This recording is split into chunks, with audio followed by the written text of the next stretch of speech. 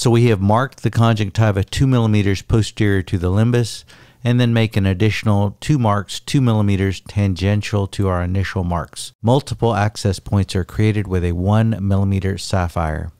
1% lidocaine is infused inside this unicameral eye. This paracentesis site at 1 o'clock will serve as the site for our anterior chamber maintainer and therefore needs to be widened to approximately 1.5 millimeters in width. We use a 2.8 millimeter diamond to create our primary incision. We then use a thin-walled 30-gauge needle for our sclerostomies and test to make sure that the haptics will fit into the needle opening before we place the needle through the sclera.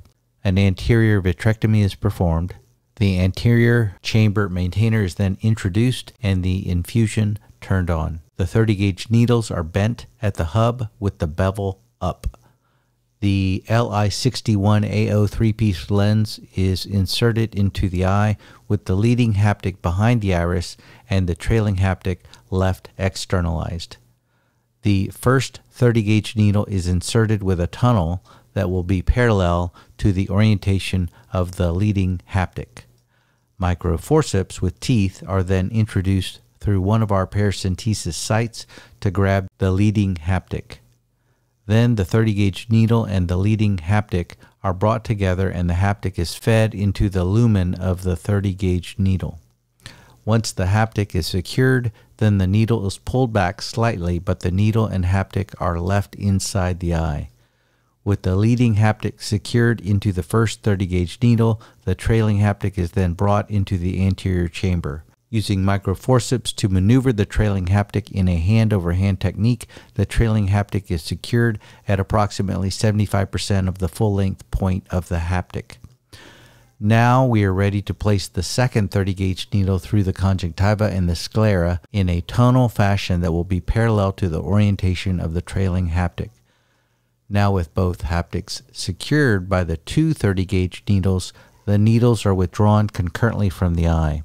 We release our hold of the 30-gauge needle hub on the right and then use our left hand to maintain our hold on the 30-gauge needle on the left. With Ahmed forceps, we then grab the left haptic at the base of the conjunctiva. Tooth microforceps are then used to further exteriorize this haptic from the eye. Now we use our cautery to melt the distal-most tip of this left haptic to create a bulb. We then direct our attention to the right haptic. We secure this haptic with our microforceps and remove the 30-gauge needle. The cautery is again used to create a terminal bulb. Now with both haptics exteriorized and cauterized, we can then push the haptics below the conjunctiva and into the sclerostomies created with the 30-gauge needles. We make every effort to bury the terminal bulbs of the haptics into the sclera to prevent future erosion of the haptics through the conjunctiva. We can now remove the anterior chamber maintainer.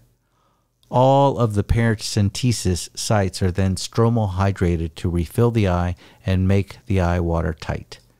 Anterior vitrectomy is performed once again to remove any vitreous that may be in the anterior chamber.